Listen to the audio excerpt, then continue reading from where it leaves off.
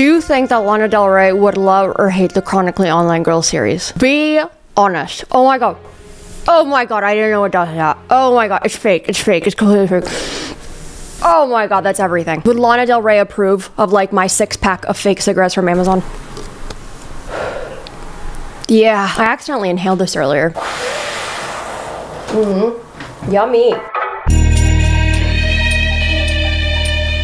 Lana Del Rey for a Chronically Online Girl video has been so requested, mainly because she is so mysterious and has so much allure and so much lure. We kind of simultaneously know everything about Lana Del Rey because of the songs that she sings, but we simultaneously kind of know nothing about Lana Del Rey. I love that. Also, she's just popping off because of her most recent performance at Coachella. I first learned about Lana Del Rey because of Tumblr back in like 2012, 2013. A lot of people love Lana Del Rey's vibe. Like, she's the type of person that a couple would see and go, hey, we saw you across the bar and we really like your vibe. Want to be a third? But she's not looking for a third, okay? She's looking for an older kind of guy. A nice daddy, if you will. Before I get started into Lana Del Rey lore, I would like to thank today's sponsor, Rocket Money. Thank you so much, Rocket Money, for sponsoring today's video. I cannot tell you how many hours I have wasted in my life trying to cancel certain subscriptions and service memberships. Like, why is it so difficult to cancel a service? It's like they make it hard so that you don't leave. Thankfully, today's sponsor, Rocket Money, is here to help. Rocket Money is the personal finance app that helps you cancel subscriptions, lower bills, and help manage your money better. Rocket Money helps you safely and securely identify recurring charges and cancels unwanted subscriptions for you. You can even cancel from within the app with just a couple of taps. No need to worry about customer service calls. Rocket Money has helped its customers save up to $740 a year with over $500 million in canceled subscriptions. I've been a Rocket Money customer before even working with them, and I can honestly say that it has helped me save so much money and also helped me realize, like, oh my god, I have so many subscriptions that I do not know about and I'm accidentally paying for them month to month. Take control of your finances today. Go to rocketmoney.com/Nicole Rafiee and you can get started with Rocket Money for free. The link will be on screen and also in the description. Thank you, Rocket Money. In case you didn't know, Lana Del Rey's real name is Elizabeth Woolridge Grant. She has been in the scene for a very, very long time. I mean, she is 38 years old. I'm not saying that like, oh my god, she's fucking old. She kind of has had this kind of slow growth yet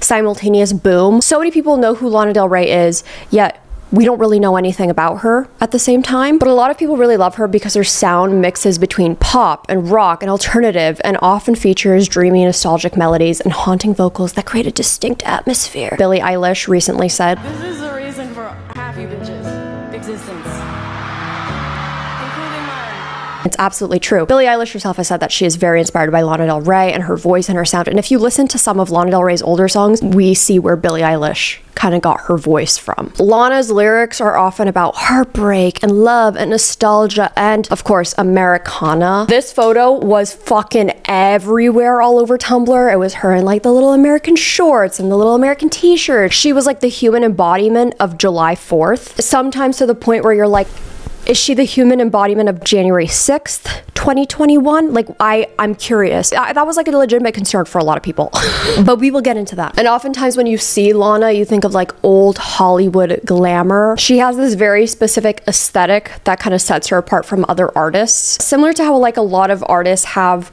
a certain hairstyle that a lot of people recognize them. Lana has that. A certain sound that people recognize artists with.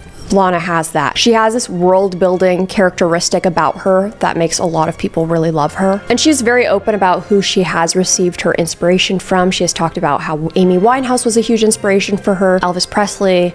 Her look obviously is very reminiscent of Priscilla Presley. While she is so extremely loved by many, she's actually a pretty controversial figure in a lot of people's eyes. Things from her past, but also kind of semi-present. And it has people feeling very mixed emotions when it comes to Lana Del Rey. Let's get started from the beginning. She was born June 21st, 1985 in Manhattan, New York City. Her father is Robert England Grant. He's an internet millionaire. Like, he basically just bought a bunch of website domains and became extremely rich off of that. Why didn't I do that back in like 1999 when I was fresh out the womb? Like, why did I not buy all the domains? I don't know. And it haunts me to this day. She has a younger sister, Caroline Chuck Grant, and a younger brother named Charlie Grant. When she was a child, she was raised Roman Catholic, which is like not a surprise at all. Like, if you look at kind of her aesthetic, it's giving Catholic girl. Like, it's definitely giving Catholic girl vibes. I too grew up as a Catholic girl. I don't know what happened to my aesthetic.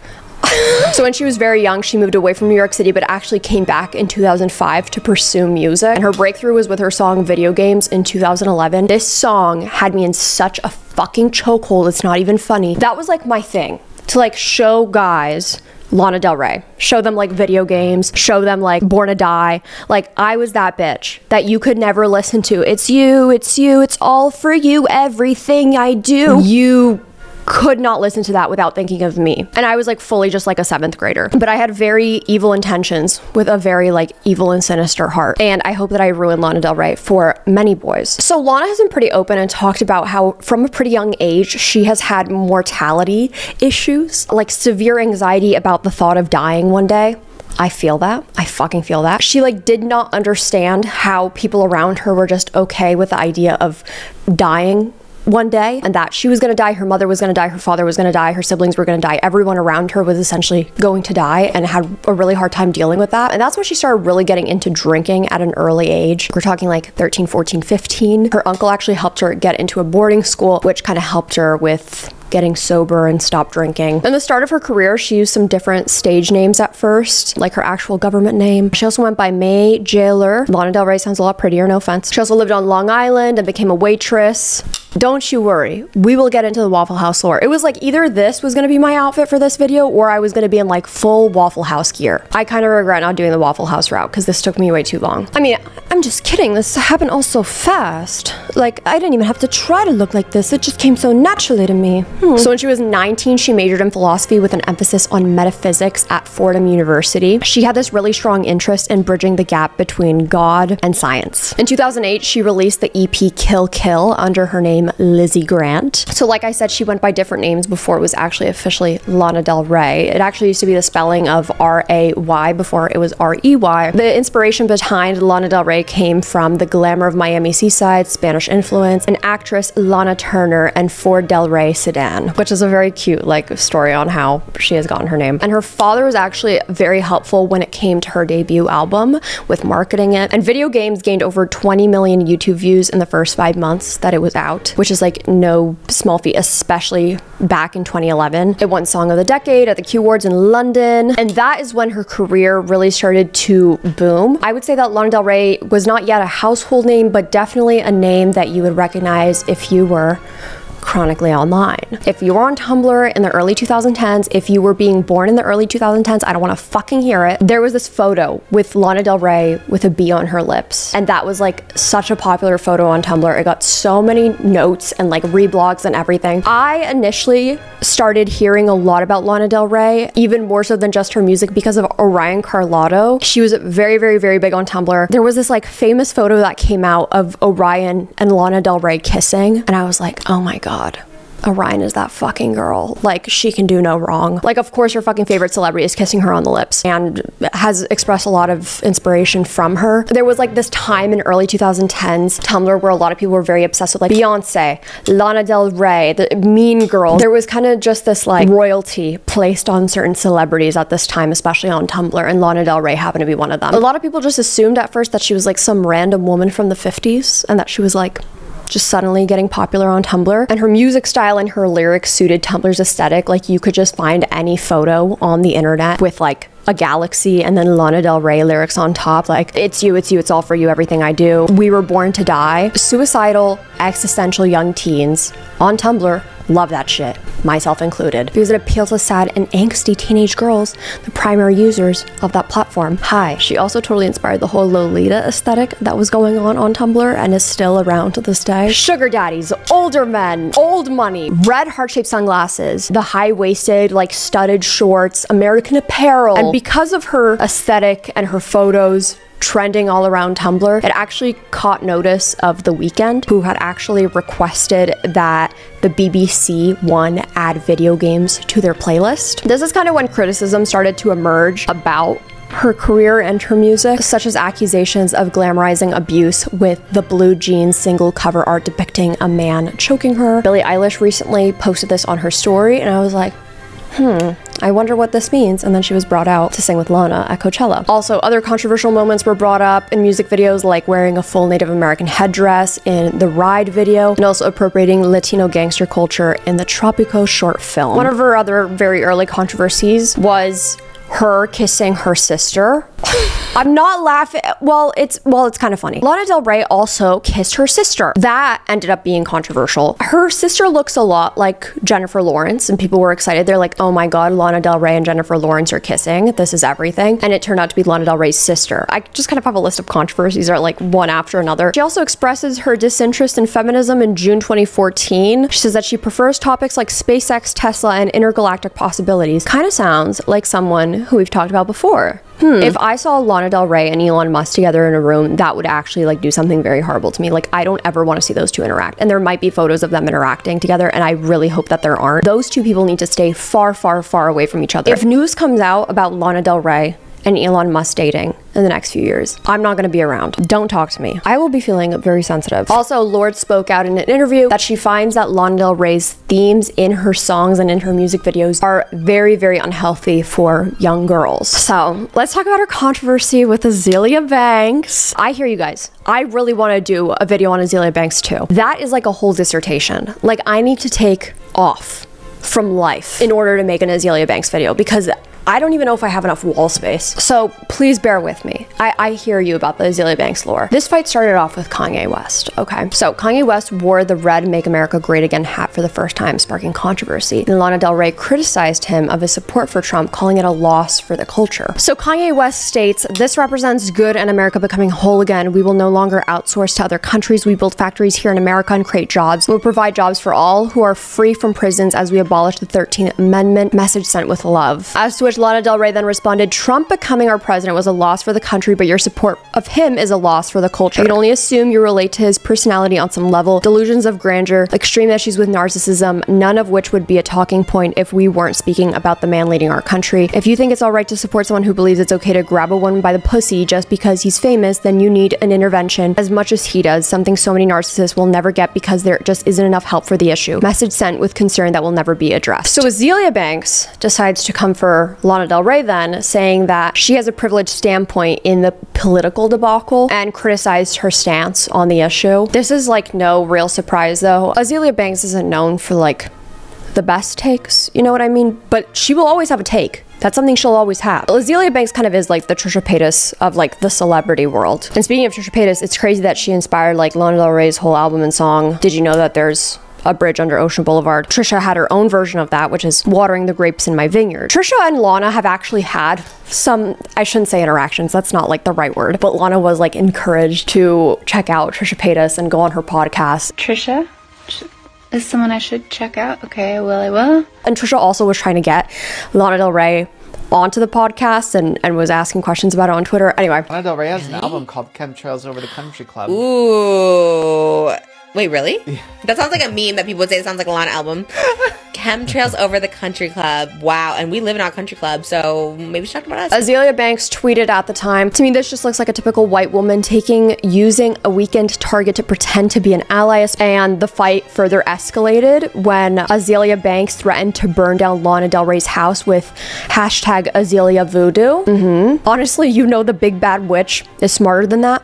When her house mysteriously goes up in flames while she's asleep inside, I just want to see as many hashtag Azealia Voodoo hashtags as possible, she wrote on Twitter. Artists then tore each other apart for their appearances, from Banks pointing out her pointy Michael Jackson nose and recommending an NSFW workout to Lana Del Rey suggesting that she sees a psychiatrist since her psych meds aren't working. Like, it's very real and it's very crazy to see. So despite Lana Del Rey's album Norman fucking Rockwell being number 3 on the Billboard 200 and receiving 2 Grammy nominations, the album did face criticism from NPR's music critic Ann Powers, and Lana Del Rey did not like that and did not appreciate it. Powers describes Lana Del Rey's artistic persona as a bad girl to whom bad things are done with uncooked lyrics. Lana Del Rey emphasized her warmth and self-reflection as her strengths, rejecting the notion of bold political or cultural statements. And Lana Del Rey and how she kind of deals with criticism and feeling kind of like a victim to this criticism definitely did give her a lot of backlash in May 2020. She wrote this whole big ol' thing on Instagram called Question for the Culture, in which she says, now that Doja Cat, Ariana, Camila, Cardi B, Kehlani, and Nicki Minaj, and Beyonce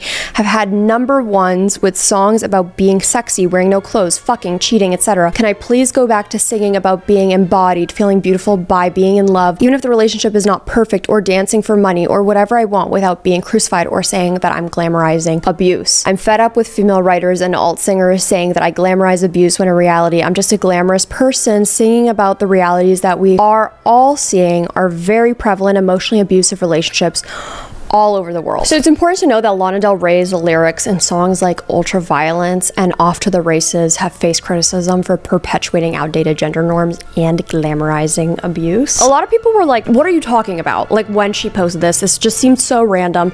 And also, why call out a whole bunch of women, especially a majority who are women of color, kind of in this way to uplift yourself and being like, so can I go back to making music about feeling beautiful and not about being naked and sexy and twerking? Like, can I do that? Lana said there has to be a place in feminism for women who look and act like me, which is a very crazy statement to say as a cis white woman. There needs to be feminism for people like me. Girlie, that's who feminism originally was made for. Lana Del Rey was trying to express her frustration that the exploration of submissive or passive roles in relationships has been perceived as setting women back, despite intending to depict prevalent abusive relationships. She defends herself against accusations of glamorizing abuse, asserting that she is simply portraying the realities of abusive relationships worldwide. You cannot lie though, it is a very romanticized version of that all, because to a certain extent she has glamorized and romanticized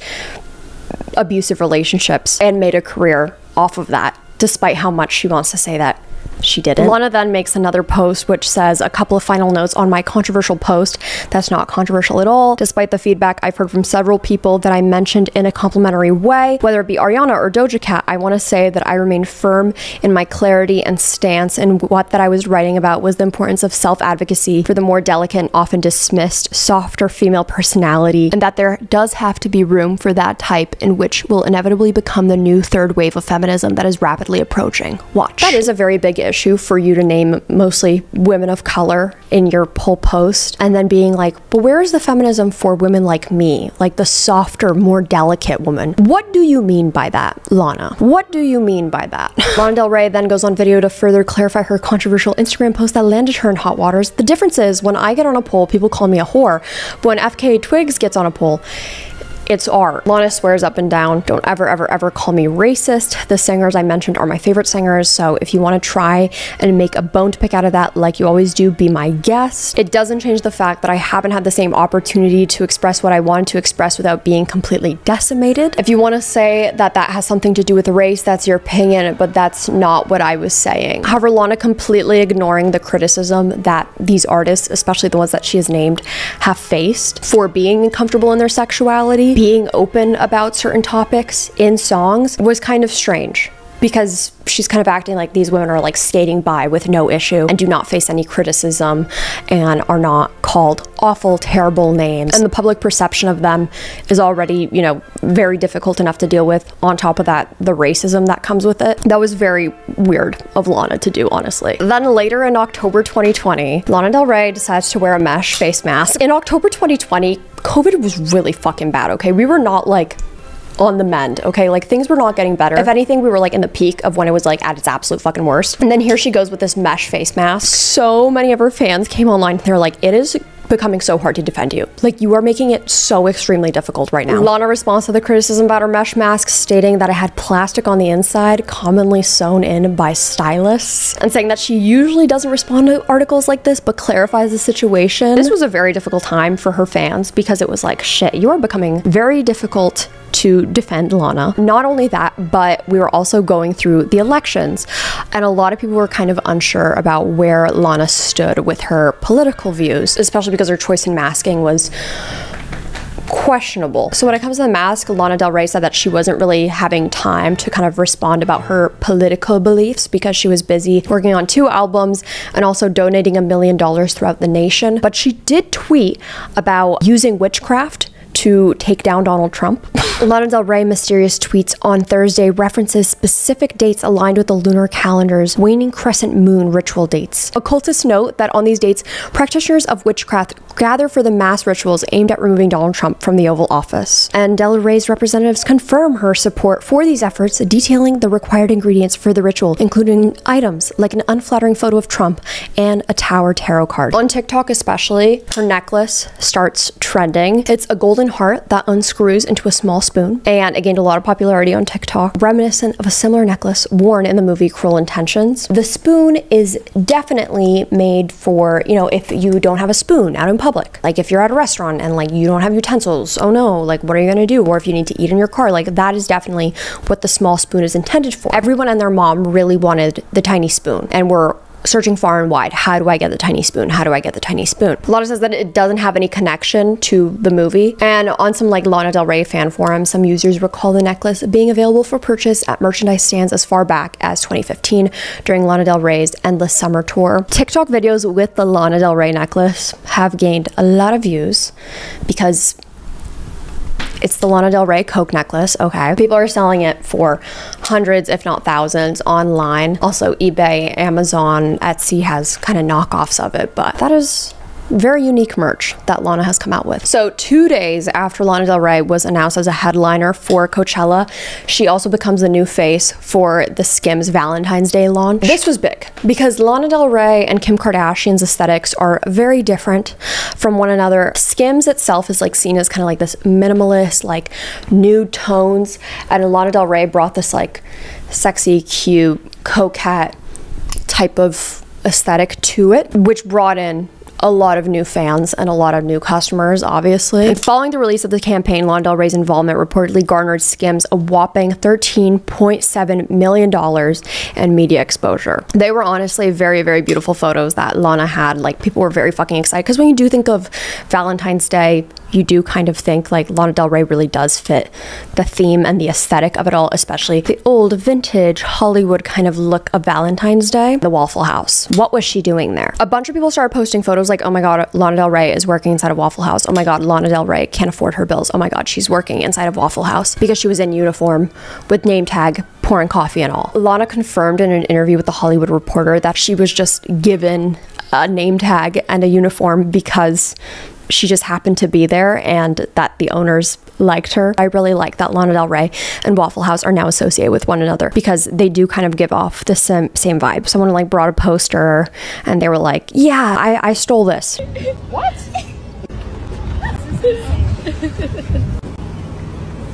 Did you have this or did you just Yes, print it? I had it. I got it stolen from a snipe in San Francisco when they were putting Ellie Goulding up over it. And then a fan wants her to sign her arm and sees like just a scar on her arm. And Lana Del Rey then says, "You've been chopping it up." You chopping it up over me? No, ma'am. No, ma'am. Chopping it up? You chopping it up over me? No, ma'am. No. So cute. What am I gonna do with you guys? Oh my god. Everyone here is so cute. You've been chopping it up. You've been chopping it up in reference to her arm and her scars. Thankfully, the person that I happened to had a very good sense of humor about it and was like, no ma'am. That just sounds like a Lana Del Rey thing to be like, you chopping it up? Hey, you chopping it up? At the 2024 Grammys, Lana Del Rey was nominated for Album of the Year. She has not won any Grammys, and a lot of fans were really hoping that like this was gonna be her year for that. However, a lot of people ended up being actually very disappointed with Taylor Swift, who has a song with Lana Del Rey, Snow on the Beach. Lana Del Rey and Taylor actually have the same producer, Jack Antonoff. Lana helped write the song Margaret for Jack Antonoff's wife, Margaret Qualley. A lot of people were upset that Taylor Swift did not like really acknowledge Celine Dion at the Grammys, and they were upset with how she handled the situation. And we're also upset that when Taylor Swift won Album of the Year, brought Lana Del Rey on stage because it kind of seemed like she didn't really want to be there, and she was like kind of disappointed that she hadn't won and had to watch her friend win as Taylor's like dragging her up on the stage for Taylor's award. However, Lana Del Rey says that she did not feel one negative emotion and that she just enjoyed the event and loved being able to get dressed up and have fun and did not feel any negativity at all. She most recently came out for Coachella 2024. Weekend 1, she'll also be at Weekend 2. She brought out Billie Eilish for a duet of Billie Eilish's song Ocean Eyes during her headlining set, and Lana Del Rey praised Billie Eilish, calling her the voice of our generation. I did make a whole Chronically online video also for Billie Eilish if anyone's interested in that. And then Billie and Lana also did a duet of the song Video Games, which a lot of people said that she really ate Lana up with that, like that she sang it better than Lana did. However, Lana's set was like kind of a highlight for a lot of people of Coachella Weekend 1. Her entrance and her outro was like on a motorcycle, and it was very beautiful, honestly. It's also been 10 years since she made her Coachella debut, and Lana kind of brought this like new aesthetic to Coachella. Flower crowns. Like when you see a flower crown, you think of two things, which is Coachella and Lana Del Rey. Although so many people loved her performance, and it's like the videos are everywhere all over the internet because of how beautiful it really was. Critics noted that her downbeat energy and underpowered vocals, describing it as a disappointingly lifeless start to the festival. Lana is not really a stranger to receiving criticism for live performances. Her SNL debut performance has received so much flack. It's like almost like a meme. Fans either like defend it with their life or they're like, oh my fucking god, like why did you do that? Something else that I will say that I noticed a lot about her Coachella performance is that the comments about her body are starting again, which is so prevalent for Lana. Every single time Lana makes a public appearance, especially after not being seen for a while, she gets so many comments on her body. But the comments that have been made about her gaining weight are really awful and disgusting. There was a lot of posts being made about how like we miss the old Lana, we miss the old Lana aesthetic, we miss when she was skinny, comparing her to a mom because now her outfits and her style have changed. There's also this like famous paparazzi video when they criticized her for wearing like a white t-shirt and blue jeans as if she doesn't have a song about it. That video? Yeah. I wonder if I can even touch there. Point is, a lot of female entertainers have to deal with this, unfortunately, is the comments about her body. But it's really sad to see that now that, you know, she was performing at Coachella, seemingly looks different now, that a lot of the comments now are like, oh my god, I need Ozempic. She looks so good. Lana's back. Like that seems to be the thing that everyone is saying. Lana's back, or Lana Del Rey is back. Oh, she's so back. She looks so good. She looks so beautiful simply because she had lost weight. It's extremely harmful for like very obvious reasons. I thought that we learned not to talk about people's bodies. When she was like really popping off on Tumblr, it was really bad back then. Like it was really tough. Like Thinspo was everywhere. There were pro-Anna Tumblr pages everywhere. And then it seemed like we as a collective kind of got better, you know? And I was like, okay, we're heading in the right direction. And then now somehow like when she's making her big resurgence back with music, seems like she can't escape it once again because there is this resurgence of fat phobia. It's just so fucking weird. And I really hope that these comments don't affect her too much because I feel like the comments should have been way more focused on her performance and her voice at Coachella rather than what her body looks like. That seems to be like the least interesting part of it all. I will say another kind of like least interesting part of Lana Del Rey is the people that she dates, which I think is very true for a lot of women. Like that's kind of the thing that I care the least about is like who the hell you're dating. The girl's so interesting and then there's him. Like she's Barbie and then Ken's just there. But Lana Del Rey does kind of have a funny history with some men in her life and can definitely be pretty catty and funny when it comes to things. Like, for example, Lana Del Rey posted a billboard for Did You Know That There Is a Bridge Under Ocean Boulevard? Only in Tulsa, Oklahoma, the only one, and that just happens to be where her ex, Sean Styx Larkin, happens to live. Also, during a concert in London's BST Hyde Park, Lana changed some of her lyrics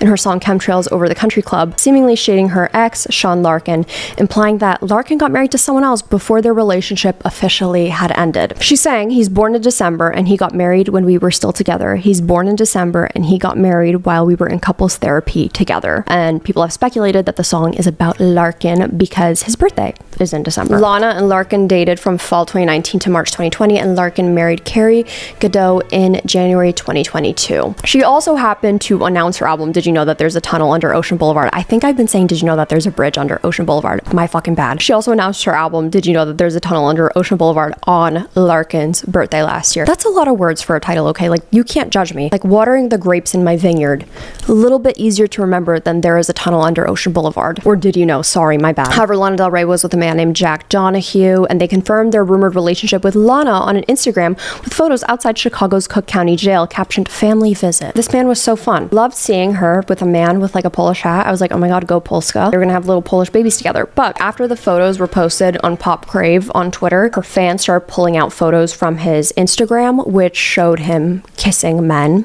as if like bi men don't exist. There was a lot of very sensitive people about seeing a very attractive man kissing other attractive men and then going on to date Lana Del Rey. All of this to say, Lana Del Rey is a very kind of mysterious woman, and I think that's part of the allure with her. A lot of people are like, I don't get it, I don't understand, like I don't get the appeal with her. She does have a very alluring voice. She has beautiful music. People like the aesthetic and world building that she has brought to life. This whole like old money Lolita coquette girl that she, you know, kind of has made into her aesthetic and her own, while simultaneously like not being that at the same time. Like, people are so shocked when they see her in regular clothes and like jeans and like things from the mall, but it's like forgetting that she is a regular person and also kind of has this, you know, persona when she is singing and goes on stage, because no one's gonna be a fucking coquette little monster all the fucking time, you know? Speaking of which, she has a song about Lady Gaga. But anyway, people also like that she's not necessarily trying to be a pop star.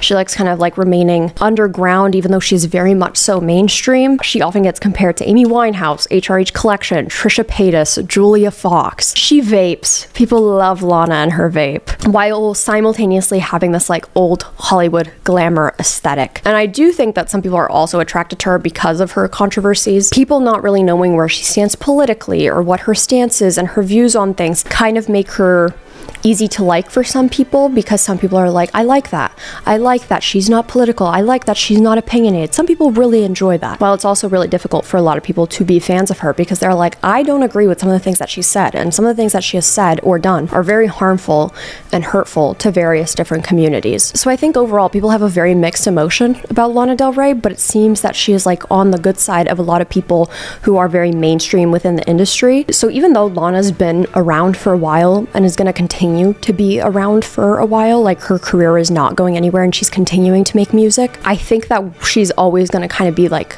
under the radar, in the sense that she is never going to want to be this like mega pop star where she is constantly in the spotlight. And I think that makes her more appealing than some other celebrities. And who knows, maybe we'll see Lana Del Rey on Just Trish. I just can't imagine Lana Del Rey though talking for like an hour straight or 2 hours or 3 hours with Trisha Paytas, like for that long of a time.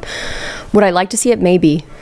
I don't know. I don't know if it's gonna happen. Anyway, thank you so much for watching today's video. I hope that you guys liked it. If you did, please make sure that you leave it a like, because it helps me out so much. Also, leave a comment on anything that I missed out. I'm sure I did, because there is so much to Lana Del Rey's career.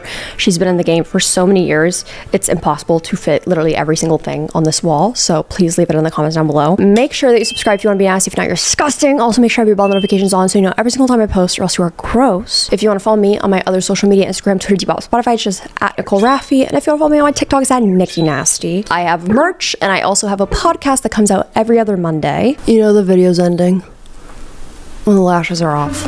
Bye!